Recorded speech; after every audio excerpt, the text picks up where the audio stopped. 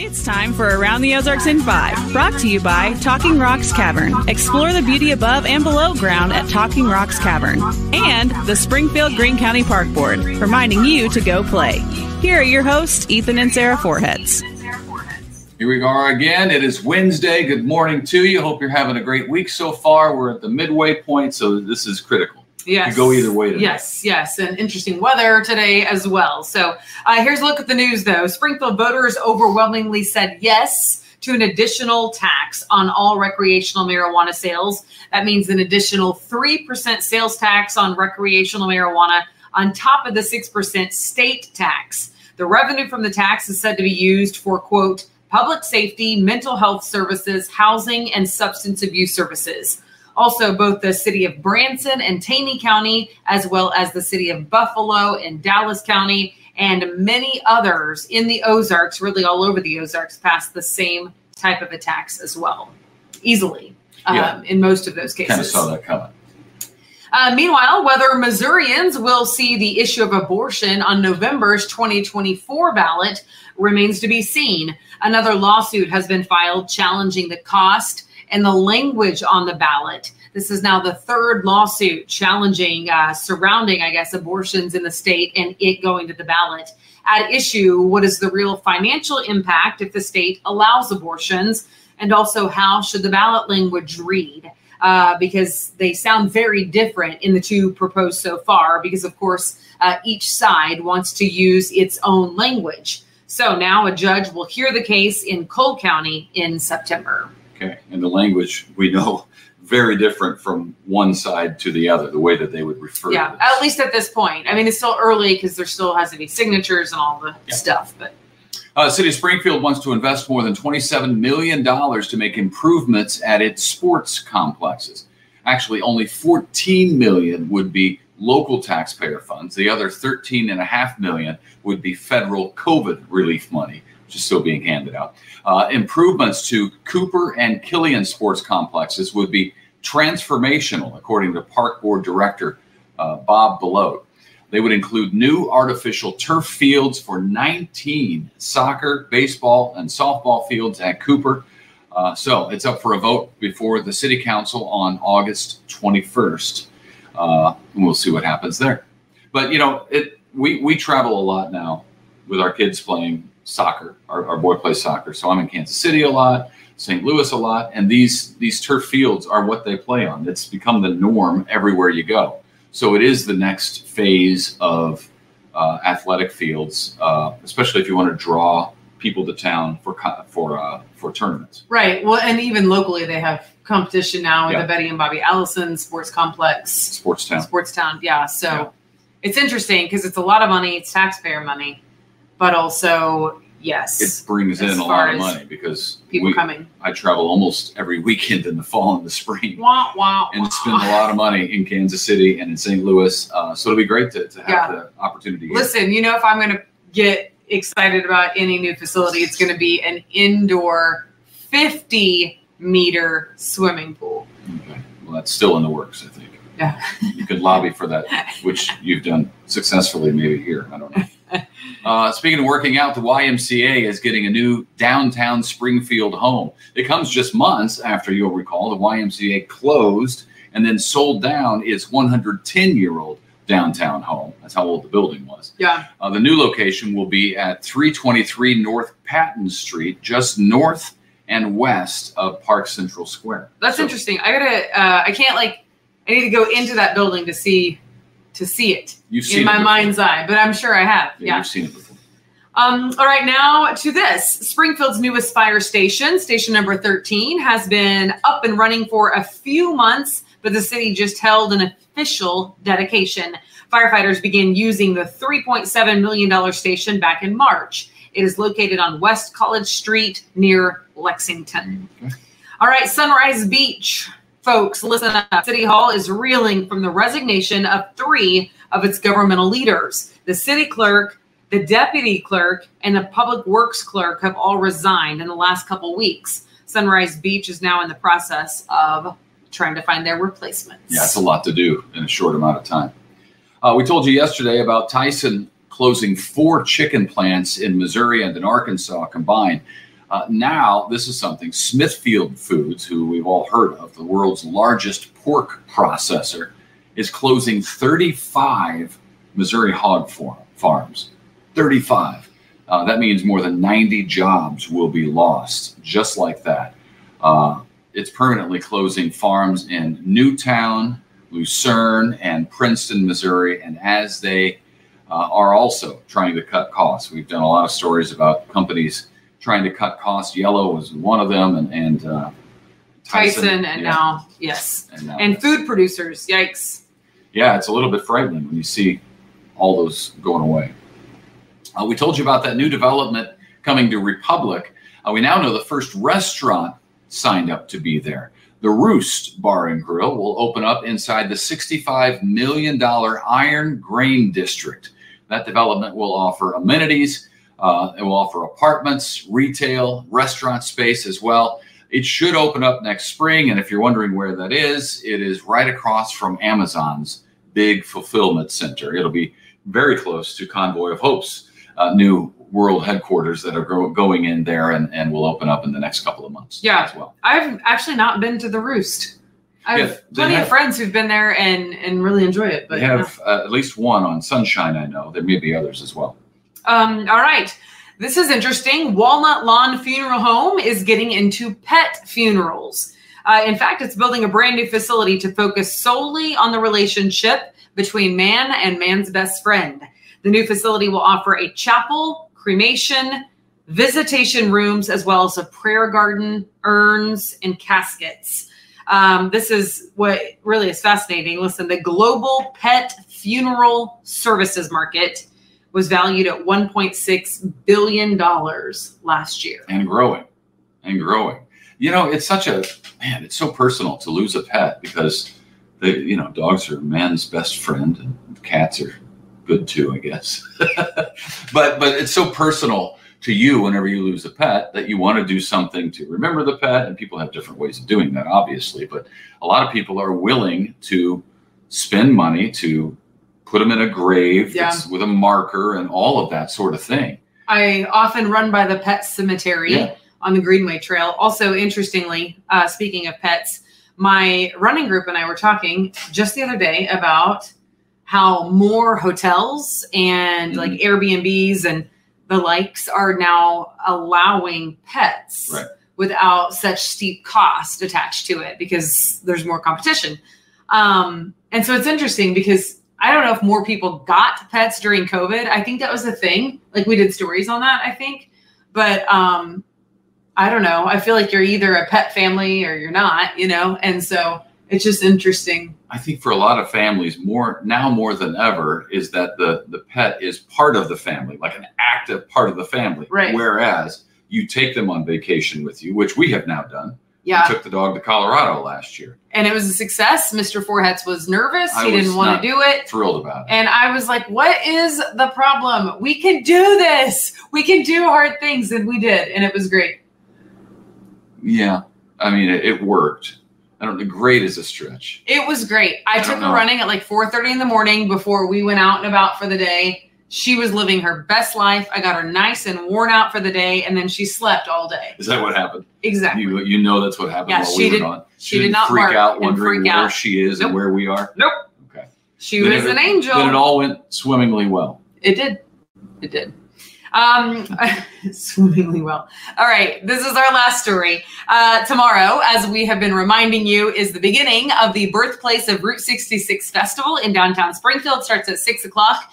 We've been highlighting different things that are going to be happening there. And this is a fun one for all you Kansas City Chiefs fans. You can now see the Lombardi Trophy there at the festival. There are 3 opportunities essentially to do so on Friday. So this is it. From 4 to 6 at the Springfield Expo Center. By the way, doors open at 3:30 for the rally there featuring the trophy, the Kingdom Cruiser double-decker bus, Chiefs cheerleaders, the Rumble drumline, and the Chiefs mascot, Casey Wolf, and more. Also on Friday, starting at 6:30 p.m., you can watch the trophy ride by in the parade along College Street from Grant Avenue to Jefferson Avenue. the Kingdom Cruiser bus is going to carry the Lombardi Trophy on it during that parade. And then lastly, on Friday at 7, on the Aaron Sachs stage at the corner of Jefferson and McDaniel, the cheerleaders and drumline will perform and give the public one last chance to see it. Okay, well, there are lots of options then, aren't there? All on Friday and kind of back to back to back. So do you want to go to the Expo Center? Do you want to watch it ride by in the parade? Or do you want to go to the Aaron Sachs stage and just get a glimpse? Wave at the trophy as it drives by. It might throw candy at you. I don't know. Anyway, it is kind of cool. That's exciting. Yeah, it is exciting. And I mean, honestly, I do love the festival. It really is a fun one. It's cool to see all the awesome cars. And we told you about the talent show. Ethan's going to be all kinds of stuff. I'm sure a star, always. Oh, is that what you're Okay. We're also celebrating 1 year of Around the Ozarks in 5. We're thrilled to be doing the podcast now for more than a year, which is crazy to talk about and think. But we're giving away a $100 gift card for Jim's Steakhouse, which that's a pretty nice gift. It's good. It's tasty. I've been there a couple times actually on Glenstone. If you go to aroundtheozarks.com and subscribe to our podcast, you can enter for your chance to win that $100 gift card. And happy anniversary to us. That's exciting. And it's all because you have made it a success. We were kind of giving it a year to see if it took off, and it did. So thanks. Tune in and also share with your friends if you can. Help us out. Let them know. You can find us on Facebook, of course, and then on any social media platform. But also we are on all podcast platforms. So if you have wherever you get podcasts onto your cell phone, be it Apple or Android, we are there in the App Store. And you can listen on those platforms. But on Facebook, you can watch the video as well because we're recording this. We're on camera right now. Except for there's nothing to see here. nothing to see here. We're away, so this is what we're dealing with. Yeah. But we'll be back at our normal spot on Monday morning. But yeah, you can. You have the option of watching. You can just listen if you like. It's up to you. And we've now added Abby Dyer to the podcast family. And today's a good day to check out her podcast immediately following this one. Hers is Wake Up Weather with meteorologist Abby Dyer. You want to find out what's going to happen today because there's a chance that a lot could happen. Yes, no doubt. So check it out. And thank you so much for your time. We hope you have a great Wednesday. Indeed we do. We'll see you back here tomorrow. Bye. It's time for Around the Ozarks Wake Up Weather. Here's your host, Abby Dyer. And welcome to your Wednesday morning. We got a lot going on in the weather world today. So thank you for listening to Wake Up Weather this morning. Many of you waking up to showers and thunderstorms this morning already. Today, a 1-2 punch in the forecast. I have 2 different rounds of rain and storms, both of which could slow you down and even bring us some severe weather to the Ozarks. So we're going to dive right into the forecast today. There is a lot to talk about. The rain and storm activity that's on the radar already, it's powerful. Very heavy downpours. Those can be expected through the morning drive time, I think through the mid-morning hours and perhaps even lasting until lunch in many locations.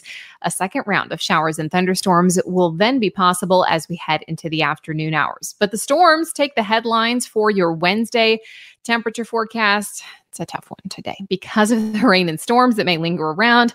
I also have kind of a break in between the storms, so we might have some opportunity to warm up. But I think for the most part today, we're heading to the mid 80s for highs, low 80s if you stay underneath the storms and the rain showers most of the day.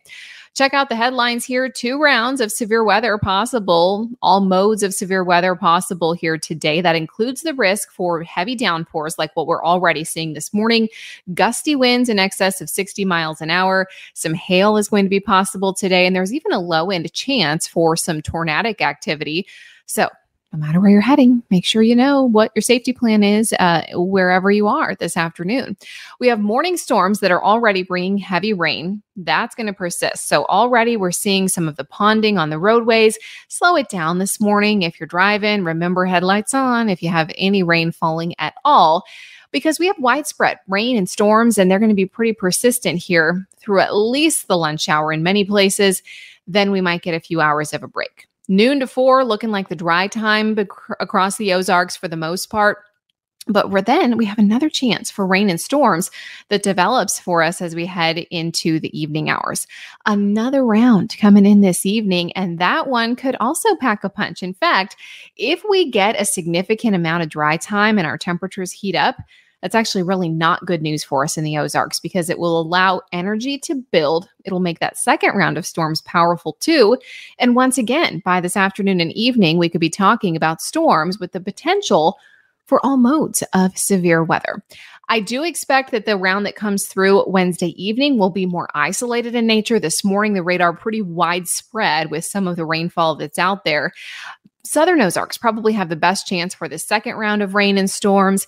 And I'm thinking that we see the storms kind of linger around through sunset tonight, and we'll then watch them move on out of here for the overnight hours. Then as we head into the weekend forecast, the story is that it's going to get warmer again, back to the 90s in the forecast. And I also have the potential for some scattered showers and a few thunderstorms in the forecast, even as we head to the weekend. But it's not a washout of a weekend. These are just kind of pop-up showers and thunderstorms, nothing that's going to rain you out all weekend long. The forecast for today, well, in Springfield, I'm saying 82 degrees. And that's because we hold on to some of the cloud cover, the rain showers. We have those few hours of dry time. Highs could make it as high as the mid 80s, but I'm going 82 for the high temperature forecast today. Numbers, well, they're going to be on the cool side of average, but that's because I think we have 2 rounds of rain. As soon as we get rid of some of the rain chances in the forecast, we see those numbers skyrocket again for the rest of the week. In fact, we're back to the mid 80s tomorrow. We've got high temperatures pushing 90 by Friday, and I think we're in the low 90s for the weekend forecast. I have an opportunity for some rain and storms Friday, Saturday, Sunday, even Monday, but I'm not putting it on the icon on the extended forecast here because it's not a great chance for rain. Like I said, these are not washout days for the weekend. Today is really the day where I think we have rain on the radar for most of the afternoon. Friday and Sunday, it's going to be about a 20 or 30% chance for rain. And then we're done with it. We can leave those behind as we head into the early part of next week. Around the country, weather still making headlines today. Record heat still possible from Texas all the way to the Gulf Coast. We've also got fire weather back in the headlines. It's almost fire season across the country, and there is a risk for wildfires today from the Great Basin back into the central southwestern portion of Texas. High fire danger there. Of course, they've been dealing with the drought conditions, the gusty winds, and the dry air that persists for them today.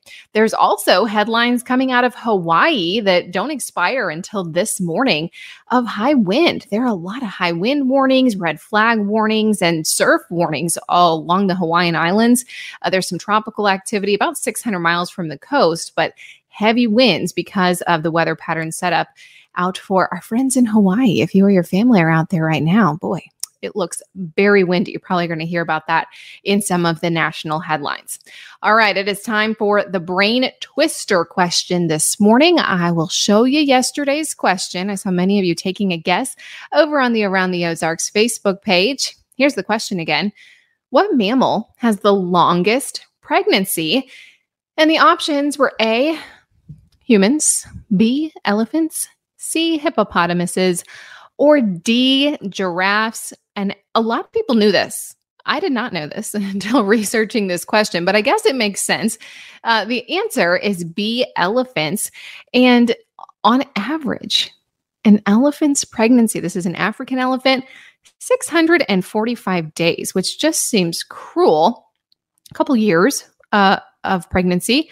And that's one of the reasons is because they're the largest, land mammal. Whales, interestingly, are actually a shorter gestational period, 480 to 590 days, so still entirely too long. And then it goes down the list. Pretty much large animals have the longest pregnancies. Rhinoceroses, 450 days, giraffes, 420 days, and alpacas, 335 days. So God bless them. That's a long time to be pregnant. As we head into tomorrow, let me give you a preview of the weather quiz question for you. The brain twister is, which of these is not a real job?